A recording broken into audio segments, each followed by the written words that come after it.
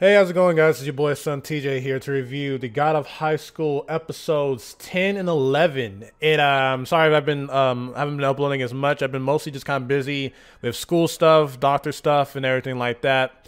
But so I'm gonna so I have all the names listed here, right? So I won't mess up the names here. But I'm currently like rewatching these episodes. So if it's like a weird cut, but I just finished rewatching episode 10, and yeah, what mostly is about. Well, all this is about is pretty much the battle of Jin Mori versus Park Ilpyo. I'm just calling him Ilpyo.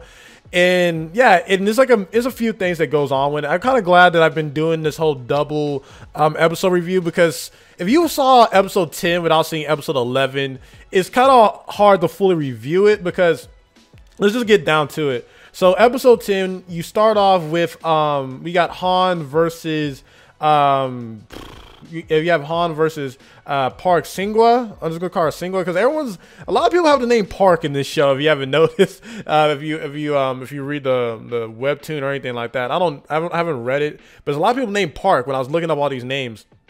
But Singwa is able to like land a hit on Han's ear that makes him like kind of unbalanced, and pretty much you have Ilpyo telling her that if you're able to do that, you could win. But Han was able to survive the hit, and he's able to like actually beat Singwa, right?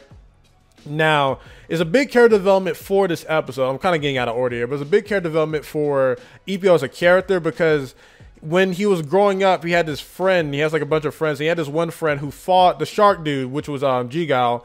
And Jigao, like, even though she was beaten, he broke her leg.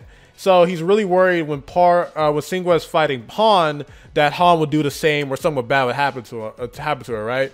And Han beats her, and like we have this moment where the chick who broke her leg, she comes back in a wheelchair, talking about how like, Ilpyo, you need to fight for yourself, not being so worried about your friends. Like, you know, kind of like the formula they've been doing with a lot of these characters, to give them like a quick background story. With the characters they really care about, they add a little bit more context, but it's all leading towards the fight where you have Jin Mori versus Ilpyo.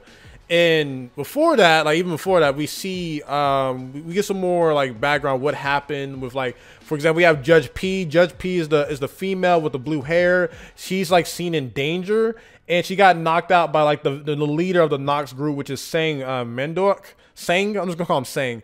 And we see Sang has beef with, if you don't know the guy's name, I keep calling him guy with a scar on his forehead when I keep saying chin for some reason. The guy with the scar on his forehead, his name is Park Mujin. So I'm just gonna call him Mujin because there's too many Parks in this naming here. But yeah, Park Mujin and Sang both have like this fight that takes on pretty much the entire episode. And it's not really even a fight. It's kind of like this thing where like Sang summons the God Sword that took out Jin Taijin, which is Jin's grandpa.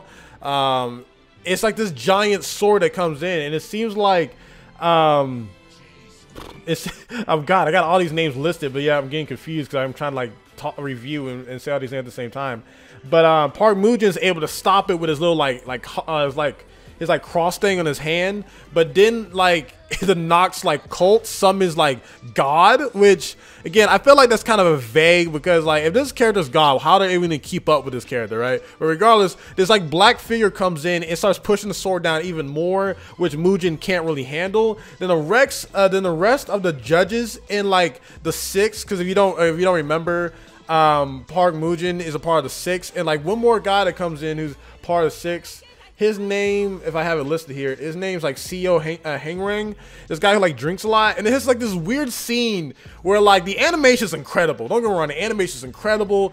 Things are rising, things are happening, but like I don't know what's going on, man. Like this guy comes in, he starts shooting bullets, starts shooting arrows, starts saying he has all bunch of national treasures. It's like it's this epic animation of like people hitting drums. I'm just like, I don't know what's happening.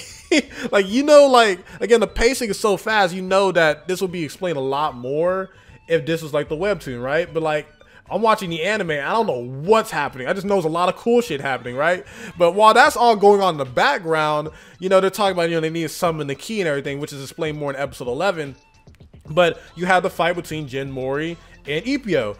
And Ilpyo is pretty much saying that Jin Mori has 3 major weaknesses, and he can't win pretty much. That he can't beat him because he's bad at close combat apparently, which I highly doubt he's bad at close combat. But I guess compared to Ilpyo, he's also saying that he takes too much time to get his attacks out. It's too much charge time, and his attacks do too much to his body, right?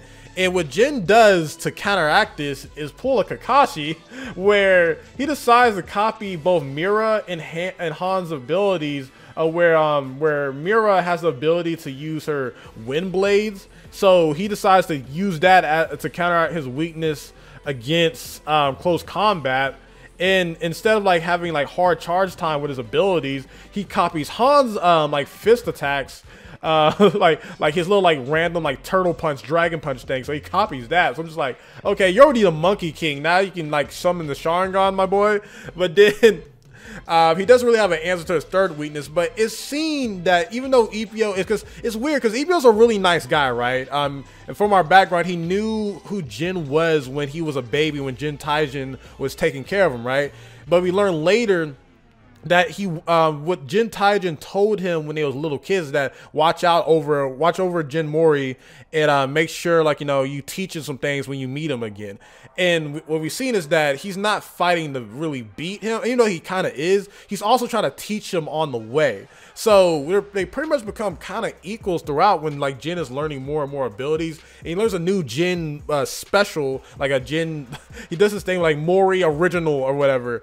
And they're pretty much equals, with Jin getting the slight edge. But the episode ends when he like knocks Ilpyo away, and then you see the Nine Tails, freaking more Naruto references. Last time we had a guy who like shadow clones, and now we have Kyuubi, or Kurama, which is his real name. And the episode ends with Ilpyo awakening his Cherokee, which he's like turns into this like Nine Tails Chakra Mode Sage Mode character.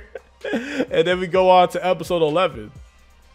In episode 11, we learn more about Ilpyo's like Cherokee, and pretty much the Cherokee is the nine-tailed fox, right? Like you know, big Naruto, whatever. Again, Naruto is not the only one who did that stuff, but we learned that in the God realm, he was like with like God himself or whatever, and I guess God betrayed the Nine Tails, so the Nine Tails destroyed half of heaven, then came down to the human realm, or Earth, if you want to say it, and it's in now Ilpyo, I'm guessing, because again, this stuff, again, these episodes they're really, here's the thing about the God of High School, right? The God of High School is extremely well animated. The mocap with like how they're animating stuff is fantastic, like amazing stuff. But man, the storytelling is getting so convoluted now, because you can tell that there's so much stuff missing, or like that needs to be in here, because I'm just like, I don't know what's going on.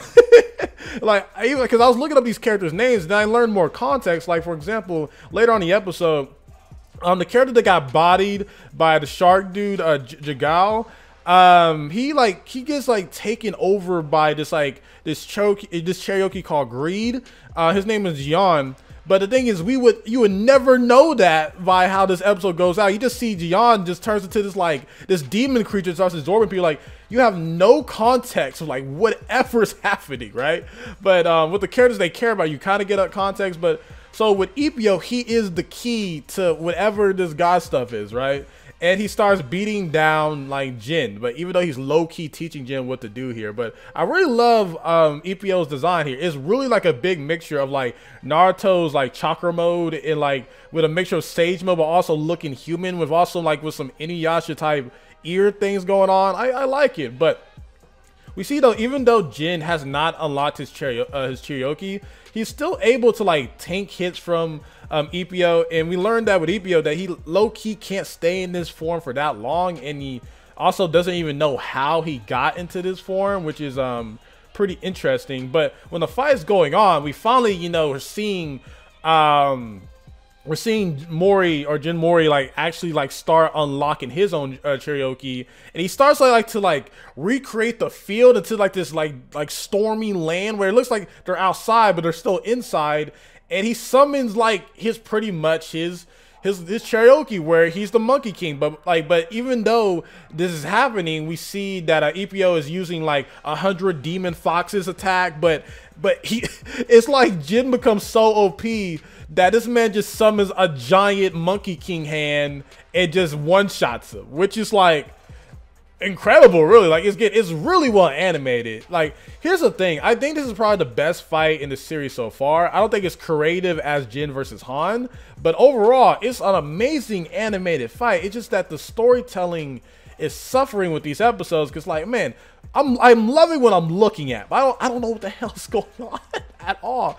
But Jin ends up beating Ilpyo, and then we see like the fight between Park Mujin and Sang. They pretty much call it a draw because Mujin got a bunch of help from his organizations, from the Six, Drizzy, and from the different people he has under him, like the judges and everything like that, to help him. But Judge P still, like, she's still hurt, but I guess he doesn't really care. But they're saying that they need the key, which is Ilpyo, and they decide to let him heal first. But while Ilpyo is healing, and like, you know, he's talking to Jin, talking about like what happened, wondering what happened to his grandpa, they get attacked by the guy I was talking about, who first tries to get revenge on Shark Dude, but it doesn't work out for him. And then like his friend with like some big ass breasts tries to like calm him down, but she low-key screwed him over, because every time she tried to calm him down, the freaking Jagal just like sneaks attacks him and almost kills him every time. She's like the main reason why this guy gets murdered later on. But he comes in, he attacks Ilpyo, and Ilpyo and Jagal are like kind of teaming up for like a 0.2 seconds before the big breast chick comes in and like, hey, calm down. And of course, Jagal takes the opportunity to kills him. And while he's doing that, the dude with the greed ability, he took Ilpyo's friends with him, and like, even though they didn't get killed along with like Jagal like eating him, he takes away one of Ilpyo's friends' legs and arms, which gives him like PTSD of how his friend got her leg broken by Jagal as well. And like in the flashback, you know, we know that Jagal got punched up a lot by Ilpyo back in the day. And like, while Ilpyo's like enraged, Jagal says like, hey, I know you, like, you know, you raged at me before, but I'm stronger now. But regardless, it looks like Ilpyo's gonna go back into his nine-tailed fox mode again, and he's about to beat him up again. And Park Mujin announces that the God of High School is over. So here's the thing about these two episodes, right? First, episode 10, I think, is the better animated episode in here. The storytelling is just, again, is I can kind of get what's going on in that episode. So I'll give it, like, again, animation-wise, 10 out of 10, right? But in terms of storytelling, the pacing and everything, and the convoluted, I don't know what's going on. So I'll give it like a 6 to 7 to storytelling. So I'll give it like an overall strong 7, right? But then you get to episode 11, where, like, you know, we're getting more information about, like, you know, Ilpyo's Cherokee, and like how he's the key to like some god ability, and they're trying to use him. But then it's like, we have no explanation of like why homie who got attacked by Shark Dude before turns into that person, until you like actually look it up, and there's like some greed karaoke. Like, again, there's so much stuff left out that you really need more context for, that the story suffers a lot.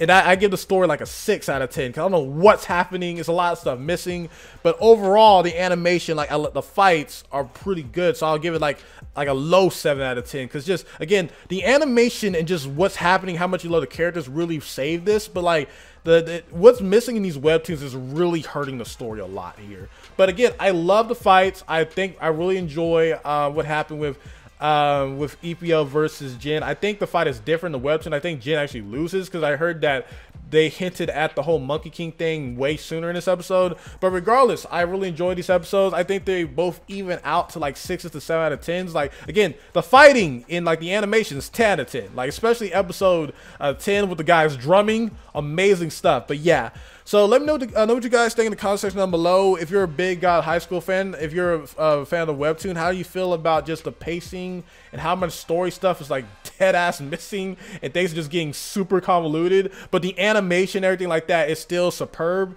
Again, I'm eventually gonna watch the webtoon, even though every time I get online, I get low-key spoiled about everything. So, but yeah, man, more videos gonna be coming soon. Just gotta focus on some stuff in my personal life. I gotta get out the way. I have an Inuyasha list I need to work on that a subscriber helped me out with. If you want to reach out to me, I am mostly on Twitter. I haven't been on my Instagram in a while, and like my mother's birthday, who passed like 5 years ago, is coming up soon. So I don't know how that's gonna be, and I got a lot of stuff going on. Again, I love and appreciate all you guys that support my channel. I know like views kind of go down a bit once you haven't uploaded in a while, but I appreciate any support I get.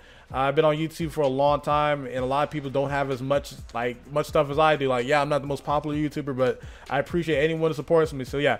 Oh, side note, if you was looking for more content that you've been missing out on, you can go to my second channel. I uploaded this mukbang thing with one of my track teammates. Tell me if you like those type of videos, and like if it gets popular enough, I can either keep uploading on that channel, or if you want more green screen personality driven videos on this channel, let me know. But anyway, this is the real SonTj. Peace, love you all.